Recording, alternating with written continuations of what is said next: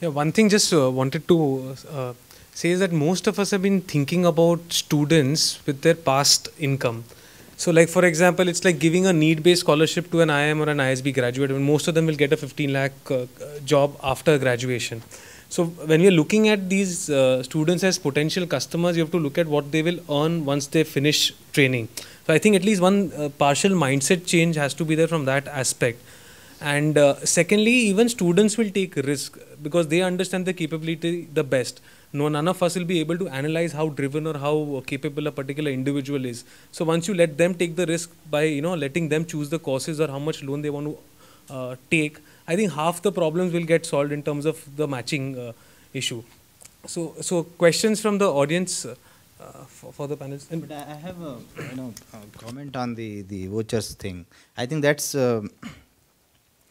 a method of basically you want to facilitate that whoever wants to acquire skill, they will take the voucher and go to the training institution, deposit that and get the training.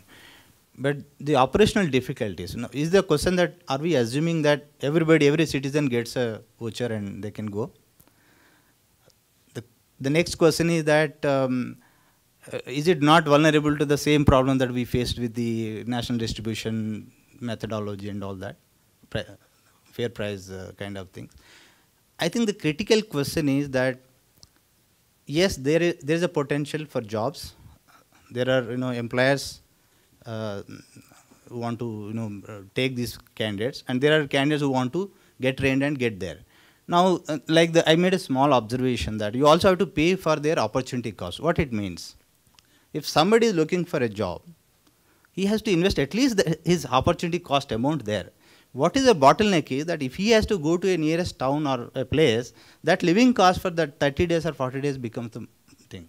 So I think that's only a means, but that still does not address the real critical issue of understanding what is this candidate is interested in, whether he is capable of taking the training program, and then how do you handhold him, and then show the market. That's what it means.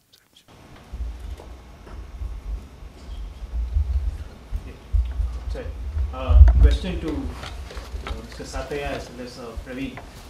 One of the challenges with financing is how do you de-link financing from marketing and sourcing? So MFIs usually are sought after to do these loan programs because they have a captive base of borrowers, you could market it and so on. And at the branch level, the manager sells the aspirations a bit more higher, so the guy who gets the job at the end of the day goes there and he sees there's an aspiration level, and that directly affects the loan payment. So how do you, what is your experience in de-linking marketing? Should MFIs or the mobilizers market and keep the financing separate? I think we can do that. See how MFIs operate. It's not that they will go and say that, okay, do you want a loan? I will give a loan. It's not like that. If MFI is there, and people know that this MFI can give a loan for this purpose, they will come and ask. And the MFIs would have their own way of appraising the loan. So we should not draw conclusions from the past experience of some institutions and some locations, etc. But as microfinance institution, they'll be interested in looking at the candidate. In fact, actually microfinance institutions would have the advantage of knowing whether this candidate is a serious candidate enough for this training program. As a trainer, you may not be knowing that because microfinance institutions have the history of the family. They would have seen the candidate a couple of times. They will get the information from the friends and others, and they'll do a better judgment whether this is the right loan to give or not. No, so my question was, once the student's aspirations are not met at the job, that immediately starts affecting the loan repayment. So how do you get that mindset to somebody saying, boss, this 10,000 is for you to get trained, irrespective of how the job goes about, you have an obligation to pay, just like the standard microfinance loan. Irrespective of whether your business goes bust or not, you have an obligation to pay. So how do you? No, first of all, we have to agree that it's not a standard microfinance loan. I'm seeing from the other side. The candidate is coming, that I am seeing an opportunity here. I want to undergo this training program. After that, I see a prospects for me. I want a loan. And you give a loan, I see very less risk there because candidate is approaching you, you are appraising things. It is a slow process, but once you give a confidence to people that for their future, if they want to invest some money, they do not have money, but there is a resource, there is an institution to provide that resource. That's how it goes. I absolutely see no risk. That's why I say that if you have to finance for the self-employment ventures, there's a very little risk involved because there's not much of floating happening. Can I add one thing? The other, the other dimension that people are also using is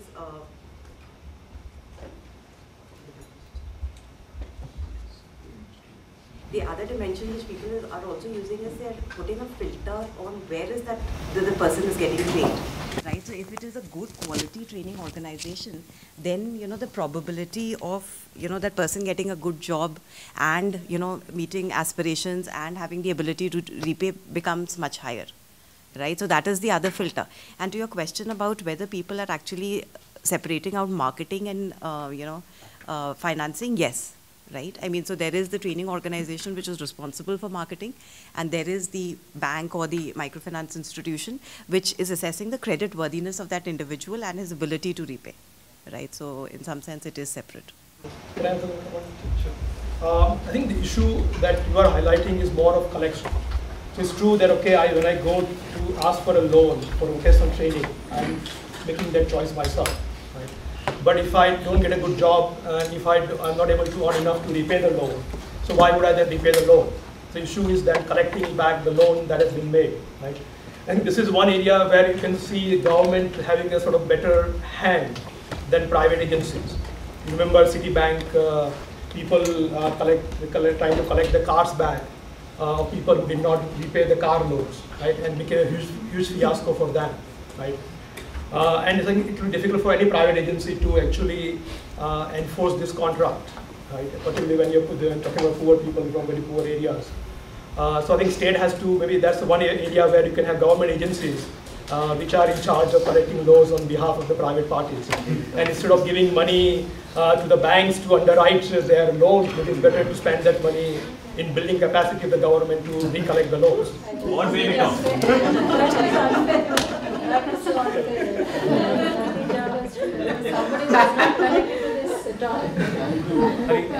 Parth, there's a question, this is to do with the skill voucher. I think it will solve a lot of issues, is what I'm thinking. But in a scaled model, what are the challenges you see in terms of, for example, ideally to meet Nimish's action agenda? I was just wondering if Gauri signs a check and gives it to Parth for upping your pilot from 15,000 to 1 million learners.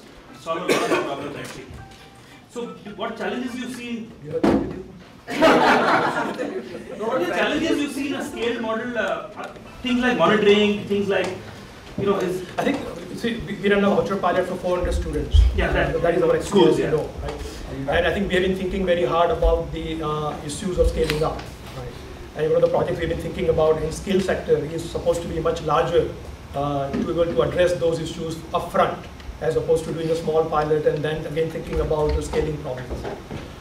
And I think there are issues, there is no doubt. But what we think that if you design appropriate, what's the word? Virtual marketplace, that's what we have been calling it, right? Which goes something I think we heard from Gujarat experience, how they have been created that portal, right?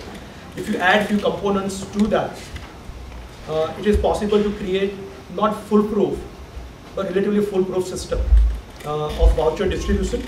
So anybody who gives a voucher, could be government or could be a CSR program of the corporate, to the person who gets the voucher, how the voucher gets to the institution, and how does the institution then encash the voucher, right? I think it's possible to design a system. And if you think about it, two companies in India, Sodexo and Eden Red, right? That's the business they run. That's the primary business they have, is to design these vouchers, distribute them, collect them, and encash them for the vendors, right? So it's not impossible. So they have been doing it not just in India, around the world. So if you apply that idea, convert into sort of more technology-based platform, which becomes cost-effective as opposed to what they currently do in terms of the actual paper voucher they distribute, then I think it's possible to meet some of these challenges. So is there a scaled model being thought of somewhere? We're doing a pilot then. Yeah, pilot I'm aware of. I'm just saying what next, so just kind of. I think she said we need to have patience, right? No, at the same time, I think the biggest challenge, the voucher is, I think, a great system which provides for choice. right? I mean, the challenge I think with the voucher is how do we bring in the sustainability element to it, right? I mean, who's paying for the voucher? If it is still a grant kind of a thing, then we're just replacing a product by another product, right? Yeah, with higher level of efficiency, with more choice, right, to the individual, which empowers them. That's important. Yeah. It leaves the choice of the learner is very critical. Exactly. Yeah, Exactly. choice of the learner, and the point about repayment, I think in the pilot that we are structuring, and Bhuvna, correct me if I'm wrong, but there is a model of repayment from the employer ecosystem. And before we start getting into all the repayments, into your question about how do you collect and aspirations, let me put something in context here. We're talking 2 to 3 times a monthly wage as the loan amount. In financing terms, it's not very large. Ticket size is not very large. So the way we approach this business is, we're not looking at one individual, we're not assessing individual risk. We're okay losing money. I mean, don't put me outside, but it's not very large. So because by the time we are saying the risk gets transferred from the training institute to the employer, and the guy takes 2-3 months to realize his aspirations are not met, I'm done with 60% of my repayment. So it's a very different model. And the second other important point is, you have to think of this, unlike a microfinance, it's a taxi cab relationship. You get in and get out and you don't want to see that cab again. Unlike in a microfinance, you're hoping the guy comes back for a loan, only then he has an incentive to repay. Here, I don't want the guy to come back. One guy gets one loan in my system, otherwise the training institute or someone's not done the right job. Ashni and Amit. So as a question for Praveen, when you say the risk is borne by the training provider until it's borne by the employer, can you elaborate on that? So dropout risk, the way to think about it is, so the guy enrolls for training, and I transfer the money to India Skills, and it's a 3-month training program, the guy drops out in a month. Then what happens, right? So there are various ways to structure this risk. Like I said, okay, then there could be a contractual risk obligation, or I could say, you finish your training, you place the guy, give me the details of his employer, and then I'll send you the training amount. But before you do all of this, we agree that this is the amount, and this is what we do. That in your current pilot, how do you do the second stage handover? You sign with India Skills, and when they finally place them, you said it gets transferred to the employer. So then we work with the employer. Okay, so India Skills doesn't have this responsibility. No. The employer getting convinced. Absolutely. Because as a training institute, at least in my view, you should be in business if you can back yourself to pick the right person, train the person, and find the person a job. So you're not adding another problem to the training provider apart from trying up also get underwriting honestly, I'm just curious, and I know you then want to kind of get to the rate of interest issue, that's fair enough. So what is it that you're charging for? Because the risk at all times is covered. So other than processing... How is the risk covered? The risk is not covered for the... that's a 3-month training. The dropout risk is covered. The repayment risk is not covered. The dropout risk is covered from the training provider. Well, if he's got a job, then chances are that the repayment, once an employer agrees, at least in 3 months, is pretty much covered. Maybe on a question. What is the expectation of placement success of the training provider? Is it 80%, 90%, 50%? At what level would you engage training partner to work with you? So the way the reason why we designed the system this way is, I think there will be a natural self-selection of training institutes that have a very high percentage of placements coming into our system, because we're very clear we're not going to be working with all training institutes, right? So our target is 100. Now then it's up to the marketplace to tell me what is the threshold for us to be in business. Maybe it's 100, maybe it's 95, maybe it's 75. But our target is 100%. You have to place 100% of your students in jobs. I think then by default you're killing the scalability question, because you know that 100% correct supply, there is a huge order. Absolutely, which is why we're not saying that we are here to solve the country's or NSDC's 500 million target. So, Amit, sorry, I don't work in the space at all, so it might be a very naive question. All I'm trying to do is get a sense of what are we really talking about, what's the basis for this discussion, right? So, to me it seems that the fundamental question is about the problem of of starting off new training institutes. The reason I say is the following. Let's assume the students are motivated. Okay, so there is no issue about moral hazard on their part, no incentive problems. And I see it at ISB students. You know, they've taken some loan, they've signaled their motivation through that. So if it's not about student motivation, it's about the institutes, and say students don't have money to pay for it. You know, they're unemployed and so on. So if that's the case, then if it's an established training institute, let's go with that trial, then perhaps the banks should be able to figure out are they loan worthy or not, looking at the track records of these training institutes, right? So either we're talking about new training institutes who haven't established a reputation yet, or we don't know if banks have the ability to analyze institutions and see if they're loan worthy or not. Right? Is that really what the whole problem of financing boils down to? Yeah, it's essentially that the banking system cannot be relied upon to do this. I mean, let's face it, that the loan ticket size of the loan is so small. The ticket size is so small, it absolutely does not make economic sense for State Bank of India or Punjab National Bank to actually be working with training institutes and disbursing 10,000 rupee loans. Actually, I would have a different, sorry. Yeah. Banks are starting to do it now. In fact, talking about loans to the institution, the training institution, right? No, this is loans to the it's like education loans. Right. No, but not to students. I'm not talking about the trainees getting money. I'm saying, no, give the money to the institutions that provide the training. That can be substantial, right? Those are not. That NSDC is doing. I think is the problem really the banks don't do that, and therefore we need institutions like NSDC specializing. No, but I think it starts with a different point, right? That the trainees have intent but don't have money. How does the training pay the institution for the service? That is the question. So how do training institutions get money? NSDC. Typically from. Wow. Yeah, that's why there's so many in business. Sorry. Seriously nervous.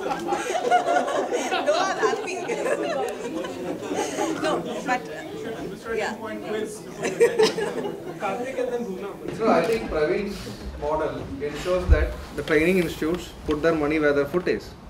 Now, so somewhere people have to take risks based on their confidence to place people. Now, the training institute should bring equity to take that risk. They don't need NSDC money. You get equity to take that risk. Your quality of the training you do is so good that you're confident that 70, 80, 90% of the students will get placed. Karthik, one point here is that all of us are putting the student on a very high moral platform as such. Students basically, I think, are the biggest beneficiary in this entire system, and they carry the least risk, I think. They basically have the information about the capabilities. They can try and get into an institute. They can not study and they'll drop out. Institute can give them a job and they'll not take it up. They can go to the employer and quit in 3 months because they don't like the food. At every stage, basically, student carries the least amount of risk in the system. So why this entire conference was... Can I add to that point? So I was going to say that, would we expect academic institution giving a degree like an MBA or BTech carry that risk for education loans? Exactly. Would we ever expect that from a... That's why it's a not-for-profit. Because people are not going to go out there... What? That's why educational institutions are not-for-profit. Okay, but that doesn't solve the problem. The problem is that, end of the day, the institution cannot be asked to carry the risk alone because so many factors go into the matter of whether somebody stays with the job, gets a job, doesn't get a job. See, I think you'll price the risk. You'll price the risk, which is I expect 5% of the kids, 10% of the kids to drop out, and I'll have this loss. I'm making it up by pricing the fees accordingly. Yeah. And I'll spend a lot more time choosing the kind of students I take. Yeah. Whereas today it is, I'm a franchisee and I need 1,000 kids. That's my target. I'm going to take 1,000 kids. The manager on the front, he's just, we have seen that some of the largest training companies in India, education companies in India. The franchisee goes and just hires any amount of kids. In fact, for Talent Sprint and NSDC themselves launched that loan product with Central Bank. So while structuring, one of the issues that we kept facing was that imagine if we have a free-flowing loan market, will the training providers just go out and keep filling their classrooms? Because students don't have to do anything, just start taking loans from the bank, fill their classrooms and just get students out in the market without jobs. The bank goes out of business. Yeah. So that was one of the biggest issues that we had, that students basically can come and you can offer them food and everything, fill your classrooms and 5 years you make your money and then banks will suffer. So there what we try to do is get the training provider, rather than a penalty as such or taking a risk, we have that 10% money will come back to the training provider. It's as good as 10% addition to your margins, right, for a student. So we try to, the transaction costs are higher with putting these systems in place, but that was the entire idea of... so training provider is on the hook as well. Yeah, the money to some extent on the default. That is the point. So how it works? Some skin there. Yeah. Of course. So you have 100 rupee loan being given, where the margin money of student, the 10 rupees will be in the bank. 10 rupees from the training provider will be in the bank. So you have 20% default guarantee there itself. And if any foundation or any government wants to do it, put 10 more rupees, for example, as the default guarantee. So you have 30% default covered there itself in the bank till the repayment happens.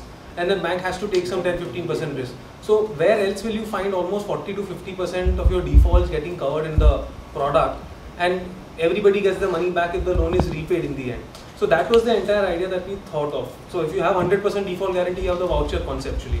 So idea is that if we can get a lot of lenders into the market, students start getting choices, and there are multiple structures that can be created. If you have a cash collateral with 10 rupees, you can give out 100 rupees worth of loan. If you do, for example, a corporate guarantee with 1 rupee, you can give out 100 rupees worth of loan. So your money doesn't get stuck, and you can still catalyze a big market. So I have a question for Mr. Satya. Are you, since you've already studied the market, are you extending some of these loans to your sister organization, Be Able? Yes, we are. But last 12 months has not been basic problem. Right. But yes, we are. Because that's where really, it will become very, very clear for the industry. Yeah. Because there is no moral hazard or no risk of transparency. So that's... We already told for about 4 to 5 such collaborations. Quick question for Gauri. How's the central bank of India experience working? How's the very sore points? Exactly. So it's been good to take some lessons from that. Yes, I think there are very different kind of models that we are trying to experiment with in terms of just the structure of the default guarantee fund. With the central bank, there is one kind of a model that we are working with, right? And it is, Shantanu, as you say, it's a sore point. It's taken some time to, just take off for the simple reason that, we were just trying to get a structure right? But Talent Sprint on its own had put in money and was actually giving out loans to students on the backing of the central bank product. And, coming to, and that links to the point on whether this is something that is going to work with banks, right? My very strong point of view is that it is, for the simple reason that the banks they have aggregated units to go to in the form of training providers, right? So they take a risk on the training provider to say that I will lend to all students who are coming to XYZ training provider because this training provider is offering X% placement, which I am satisfied with, right? So the operational costs go down significantly because they're not having to go door to door, giving out the loan. They go to a single entity and dish it up. Right? So is there enough track record built up for this kind of analysis? How do you judge? You have to take the lead, get burnt and figure it out. I don't want to back you up. No, but that's what we're doing. Like the way you started. The banks assume a 20% default as a kind of worst case scenario, right? Or they think that's likely to happen. So in this case, a 10% default guarantee has come from NSDC to the bank, which therefore now narrows the bank's exposure to 10% in their mind. So for them, this is a good enough product at this point, right? So that kind of a structure in place. NSDC has sort of arrangements with the training partners to ensure that training partners have some skin in the game, which provides some default as well. So there are 2 levels of default provided. All of which creates a situation where the bank feels like a 10% risk I can take, and they should. Otherwise, they should not be in banking. And the idea is to just give that impetus to the banks to, start thinking about this product, right? And hopefully, they will make it it will become commercially attractive for them, and then the default guarantees don't need to exist. That is the ultimate goal. And one more point is that priority sector lending. This is becoming one of the big topics, vocational education. So I think this is going to be more common with banks than we think. Yes. But if you look at global experience, right, and see which countries actually, or banks in which countries are actually making such loans, there are very few such examples you will find. So unless Indian banking system is somehow very different than the global banks, how they operate, right, on a regular basis to such large numbers, as opposed to doing one pilot, which is a different sort of. I think you're right. The jury is still out whether this will work or not. The point is that the bank is not going to make this one by one. They're going to have a partnership with training partners who are essentially distributors of the loans. Points of the loans in this one. So therefore, the transaction cost you're talking about, which microfinance carries one-to-one, that's different, right? But I agree with you. I mean, I have no desire to say that from a banking product terminology perspective, it's still uncollateralized loans.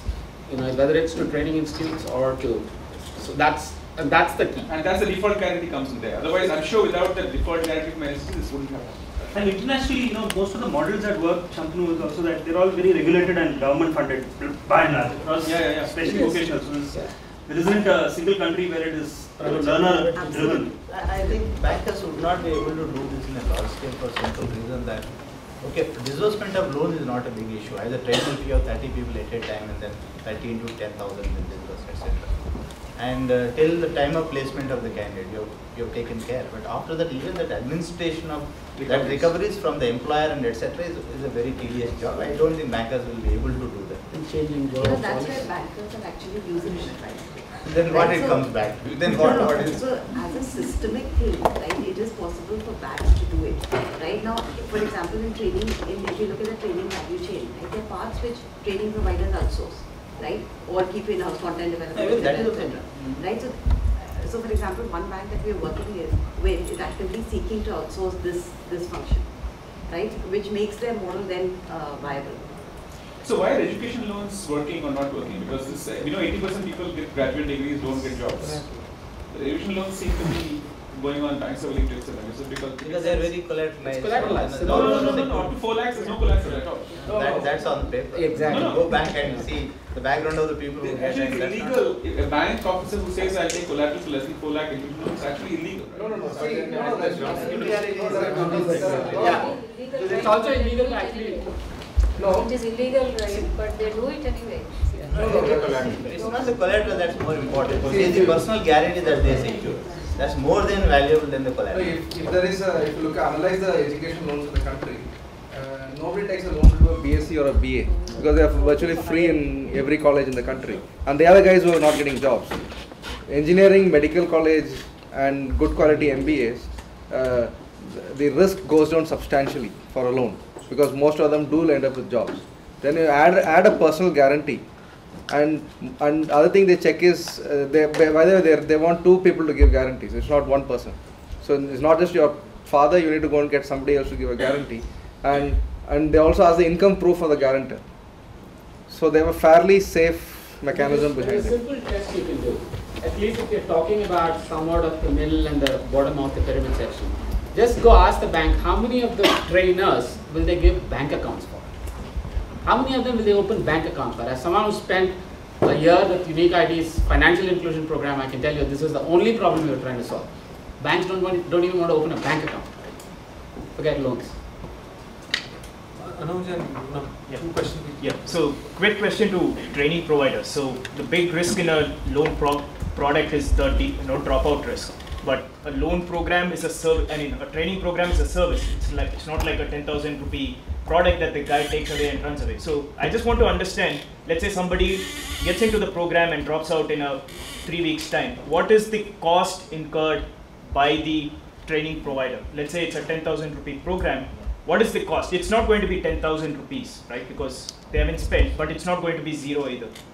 Because that would really help you understand how you structure your defaults and risk. 20 to 30% is the cost of acquisition. Yeah. So that will cost acquisition. And my question is to all panelists. In some sense, we're all thinking about placements, jobs. That's the segment we're talking about. And this 500 million target, this is going to be a very, very small part of that target, right? So what about those who are going into self-employment? What about those? Well, we should be really agnostic where they go after that, as long as they repay or whatever. What instruments work for them? And See, how do we one basic question is that if the training is effective, ideally they should get into the next economic orbit, as I may say. And if they're going to get more money, they should be able to invest a little bit in their own training, right? So ideally just assume, so if you can't get them to the next level, they'll stop paying anyway. So getting access to finance, I think is a simple issue. You just let them decide how much risk they want to take and where can they reach after taking that particular risk. No, that's fine. But what instruments work for is the question I'm asking. So, for example, your loan product is when you're shifting the risk to the employer, then you've got, you know that it's going to be place jobs. But you're excluding an en masse category. Absolutely, you're right. At least I don't have an answer. But maybe that's where the voucher or the subsidy model comes in. Because that's really so basically, very few ways that I can think of. I think in this kind of a setup, maybe you can comment. I think the voucher or default guarantee, what you're just doing is taking a part of the default. In vouchers, you're going up to 100%, or otherwise you're just coming down to 30, 40 or 50% in between. So depending on the vulnerability of the students, like if you go to Northeast, for example, you can just up the default guarantee, or certain areas you can just take it to 100% and call it vouchers. I think very nicely targeted lending, I think that is what the requirements are. And foundations can, rather than just giving away 100 rupees, if they can spend some time in getting such structures worked out, I think it will be much more effective.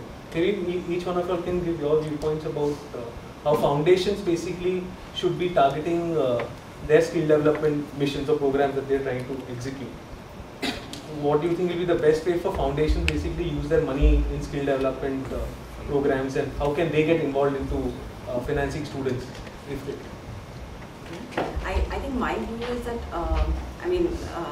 is sustainability, right? I mean, for foundations to be just giving in money and letting it just get skill X number of people, when that same money can be used to skill multiple X, right, through a sustainable model, I think that is very important. And Nimesh, I just agree with the point that you made initially, which is to say that, if at all this money needs to be given in a grant mode, just put it into a fund which can allow it to be used in a sustainable manner, right, so that more people can be reached out to.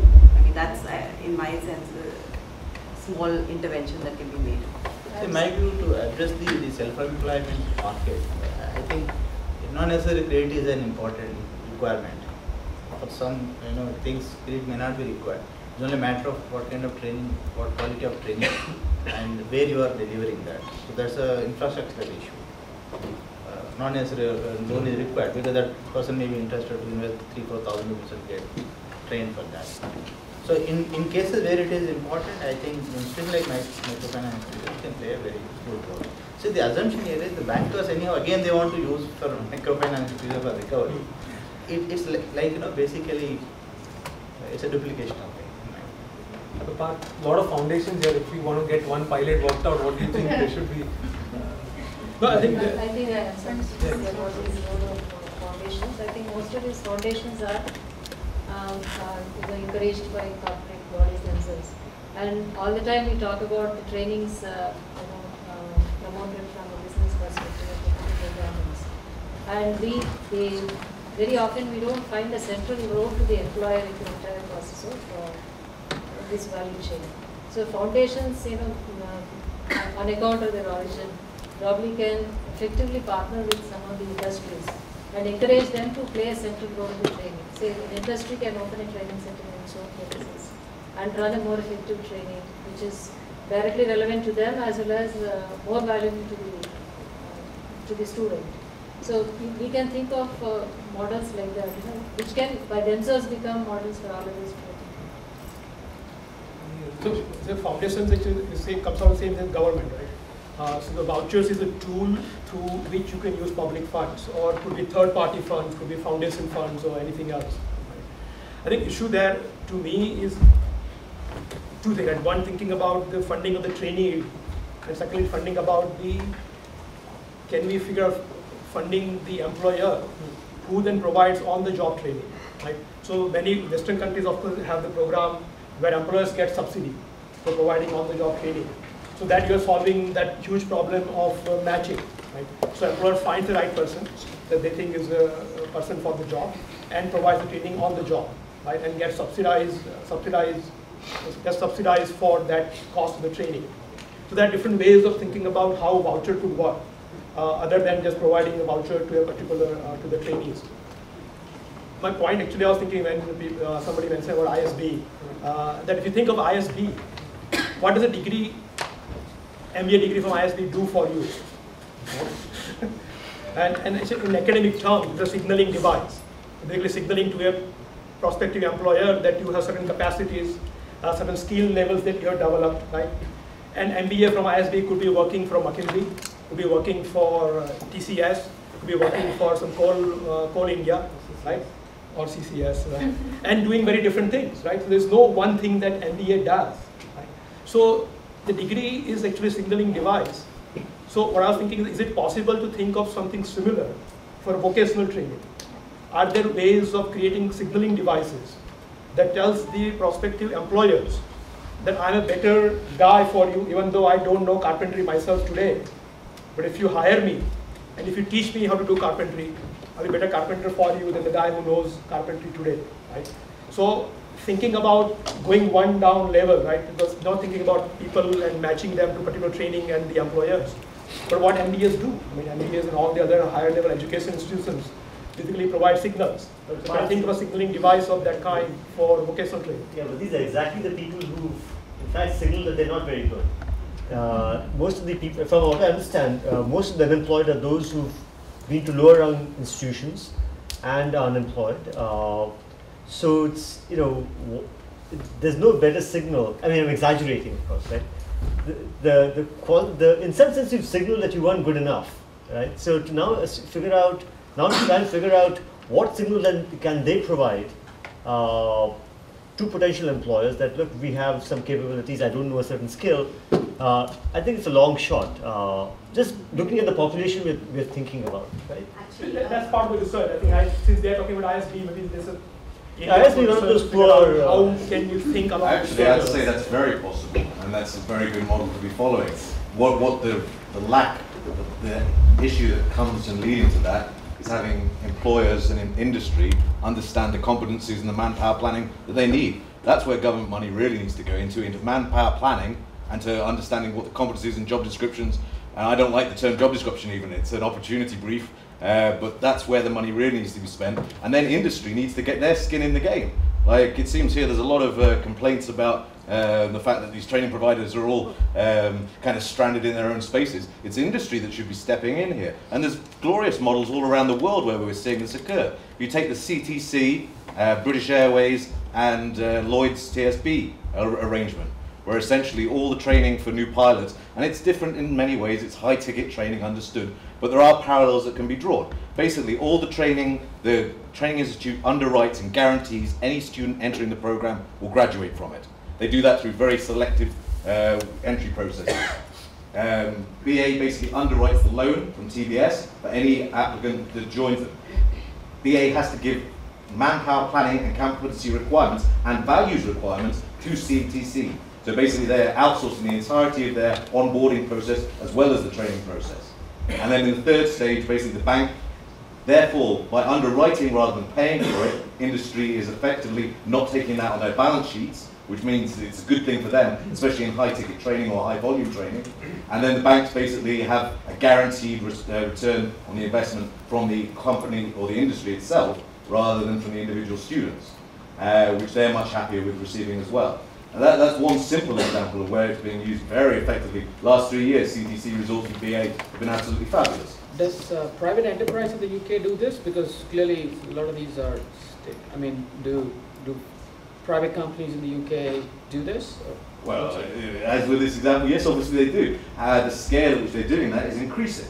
But it can't happen unless the manpower planning and the competency understanding for job role descriptions within the organisation is highly developed. Not just developed, but highly developed. And that's where governments, I work with the government of Abu Dhabi in consulting on their base, on the entirety of their new vocational framework. And the basic first step there is working with employers and working with industry so they can define the needs, they can provide the workforce planning and the requirements that the government needs. They then tie that in with the government objectives and the industries that they want to put more investment into. And then we're creating entire new vocational frameworks on the basis of that. It only took them 2 years to get their NVQ framework together. Like in essence, I know we've been fighting here in India for the last 16 years to try and get the national vocational framework into place. But it can be done relatively speedily, and it needs to be done because that ties in very closely with industry's requirements and helping industry to understand what it is that it really needs.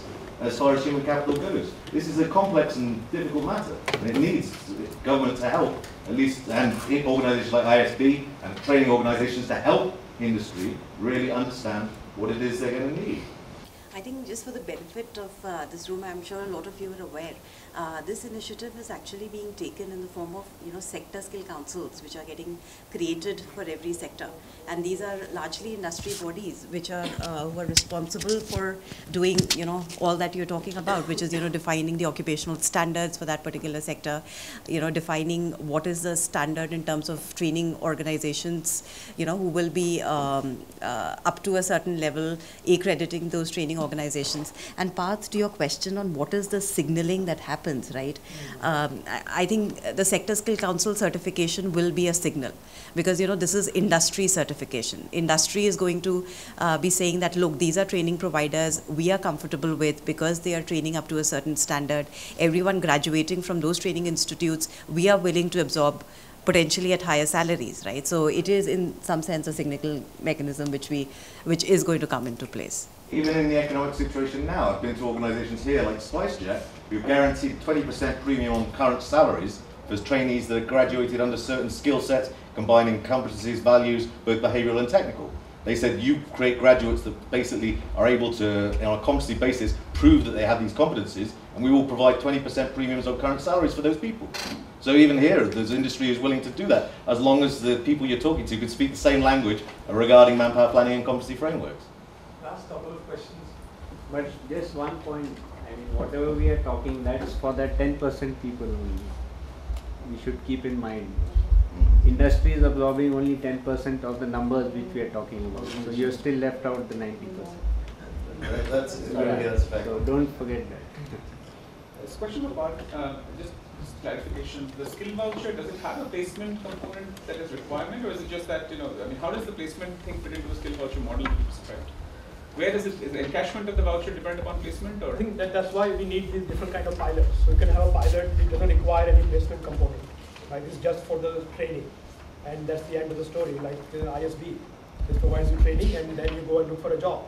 They may help you a little bit to find a job, but they are not responsible to find you a job.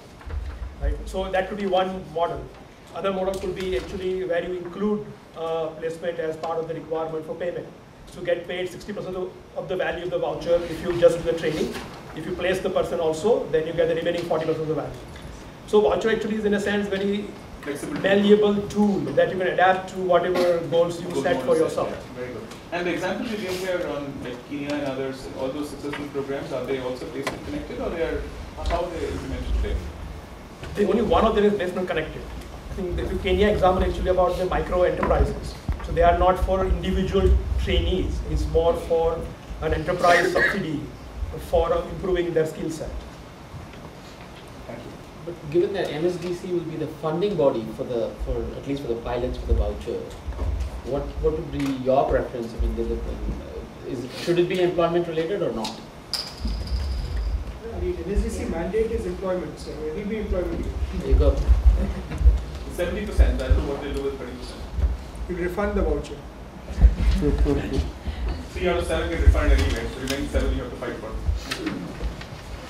So actually, it's a very interesting mindset.